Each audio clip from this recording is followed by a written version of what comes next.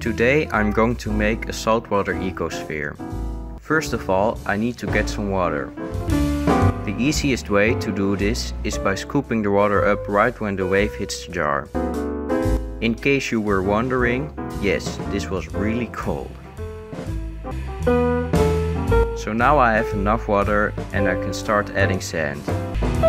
I'm taking sand which has just been hit by a wave, because I think there's just a slightly bigger chance that I catch some animals this way.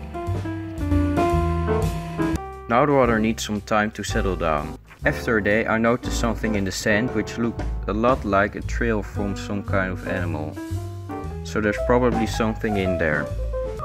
I saw about 5 little crustaceans, but they were really small and super fast, so they were impossible to catch on camera. If you want to see more ecospheres, well, you're going to have to subscribe. Thanks for watching.